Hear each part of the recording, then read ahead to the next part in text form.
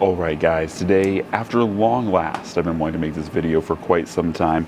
Today we're going to be talking about my January and potentially my February pocket dump. Now I'm going to be trying to switch it up and not do like EDC updates as much as just monthly pocket dumps, and hopefully make these videos a little bit shorter and more of just a quick rundown list on what I'm carrying for the month. Alright, so first we're going to start off with tech. Now tech has kind of changed and kind of stayed the same, but what we're running for things that have stayed the same is still the same Series 5 Apple Watch, and I am planning on getting this replaced, but I haven't quite decided if I want to go with like the Apple Watch Ultra or not. But anyways, still a Series 5, still just fine. And of course I got my Apple AirPod Pros, and yeah, they work just fine, and yeah, not too much to say on that. Now as far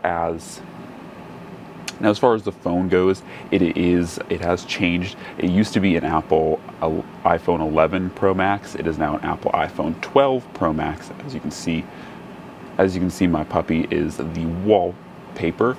But yeah, and it is in a OtterBox Defender in a controversial berry potion color. I honestly thought this berry potion color was going to be a lot more red, but it is a lot more pink than I was hoping for.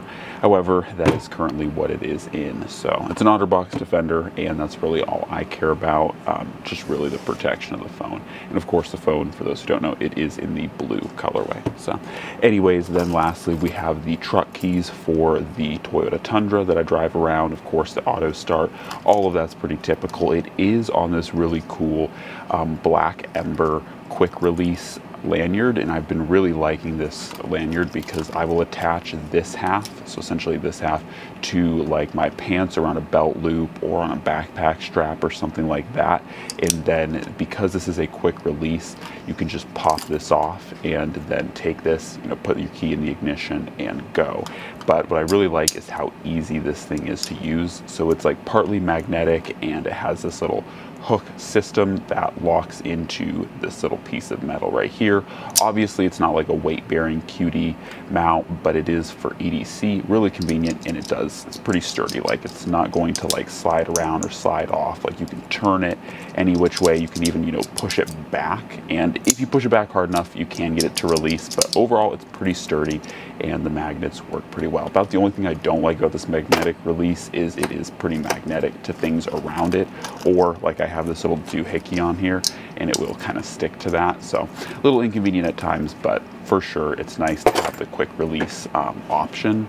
And then like I said, I really like this black ember because it's just so easy. Like, you don't even have to look at it to get it to attach. It's just super easy to attach it back to its kind of lanyard area. So anyways, that is the truck key setup. Like I said, there is a Night Eyes doohickey on here with the keys. So yeah. Alright, next up is going to be what I consider just general EDC tools and just like daily living essentials. So these aren't quite knives, guns, or multi-tools, but just really handy stuff that I carry every day. So first off, we have the lighter. This is of course my really old Zippo, just classic satin lighter. It's what I carry every day. I mean, it's just something simple and easy.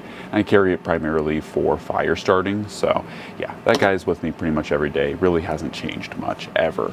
Next to that, I am running a titanium pry bar, and this is one that's just like a generic Amazon brand, or not Amazon brand, but got off of Amazon. It's like a Chinese made titanium pry bar, and I was just getting it because I do plan to get like a Lynch Northwest all access pass, but I've been really liking some of these other designs that are out there, like on eBay and Amazon.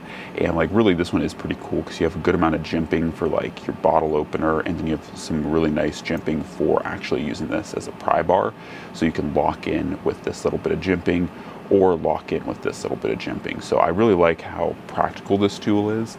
And yeah, it does have a pretty nice, pretty handy pocket clip. I'd say like the only thing I wish that was changed on this is get rid of this kind of like lanyard hole and move this pocket clip up there so that it rides a little bit higher. But as it stands, you can still get into the traction here and here. The pocket clip is pretty minimal. So really do like it. It's like I said, like a no-name kind of generic Chinese pry bar, but titanium pry bar, but it does work really effectively. Then of course we have the Fenix LD30. Now some people might say like, why am I not running my previous or I got another Phoenix, I think it's like the E35, I can't quite remember at the moment, but that one was giving me a lot of trouble because its actuator was this side click and it didn't have a back click on it.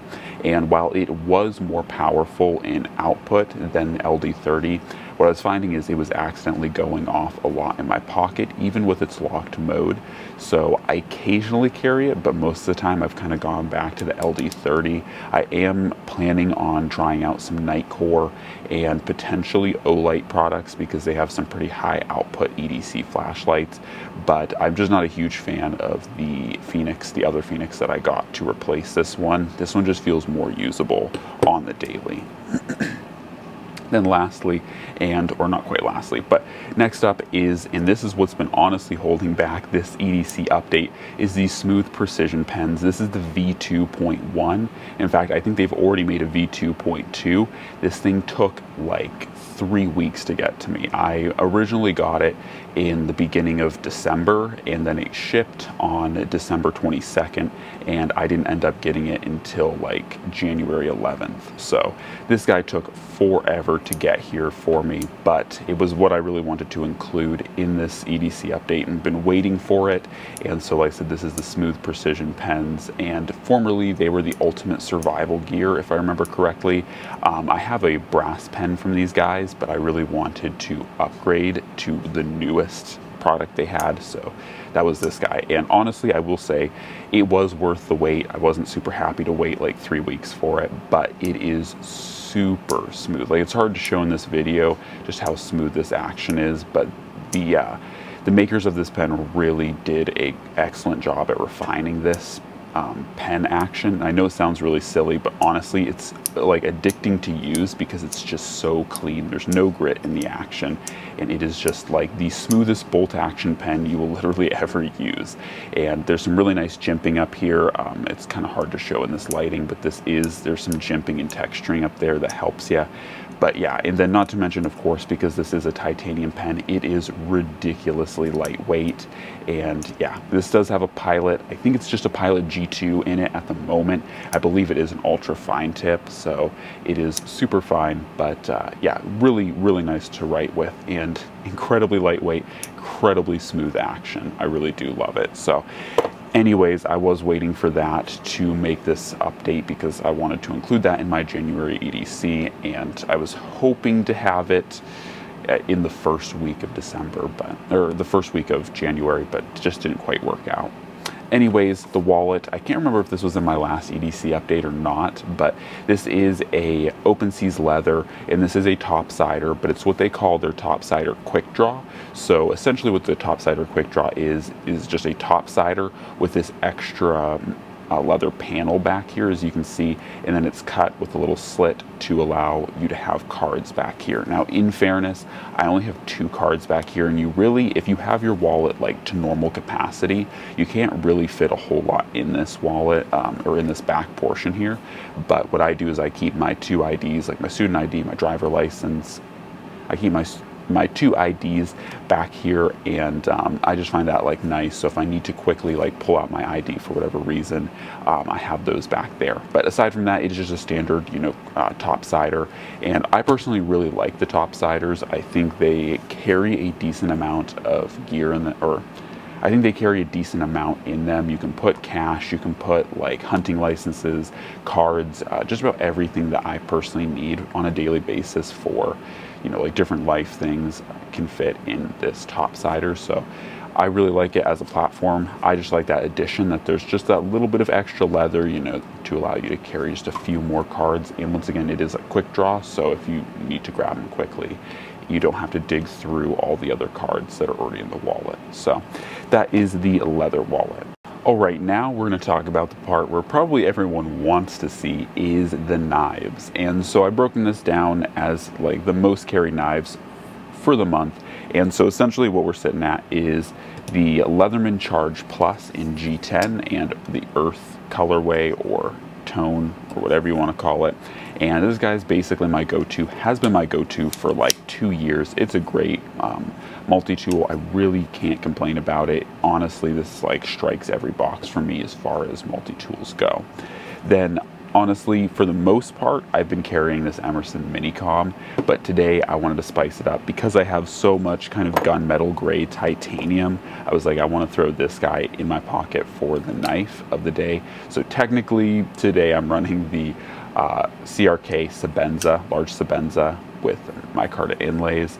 But for the most part, like honestly, for the past like month, I've been running this Emerson Minicom, and this guy's just been great. I love it. I got it back in November, and I've really been carrying it quite a bit just because I honestly really like the Minicom. Like, I love the recurve. I'm a big fan of the Commander as a whole, and it's just such a pocketable knife for me because it is a 3 1/4 inch blade, and you know, really decent size for me. I feel it's very pocketable and very carryable, but also still has a totally usable blade.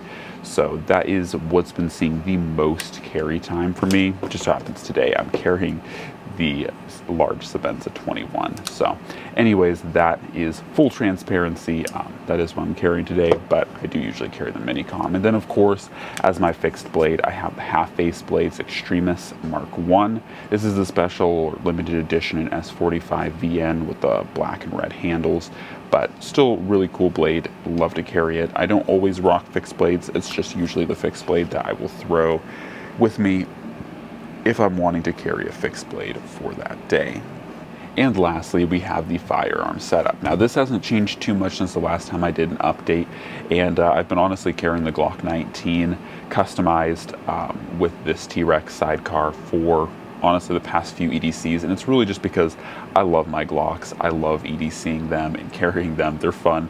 I will say, I believe in the last EDC update I was carrying my FN 509C, and I do carry the FN 509C as well as this, but predominantly for like just a general purpose EDC gun, I'll usually grab the Glock 19 just because I like, one, this setup as a whole, but two, I feel like the Glock 19 for me and my lifestyle is just a really hard gun to go wrong with, and like for general purpose, just it works for me. Now, like I said, I do have the FN 509C tactical that I will run like if I'm working out or if I'm doing more like trail running and stuff like that, where weight is more of a consideration and like the size of the handgun overall. If I'm wanting something that doesn't print as much, then I'll drop down to the FN 509C.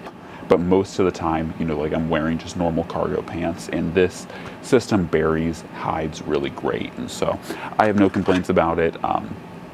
This is the handgun, of course, in question, and of course it does have a Trijicon RMR, as you guys can see there.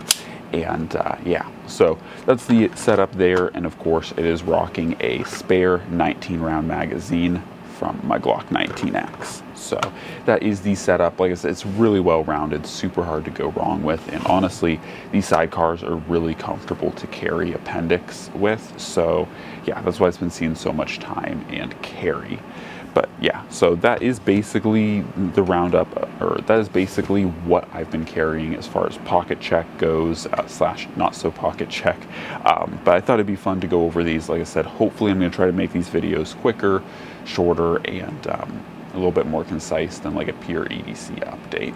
Anyways, last thing up is the energy drink of the day. That is a Mountain Dew Cherry Lime Lift. These are like a cherry limeade from Mountain Dew. Super tasty. If you haven't checked them out, or if you like energy drinks, I would definitely recommend this one. I know energy drinks aren't everyone's cup of tea, but I like them usually. Anyways, guys, as always, God bless, and I'm out.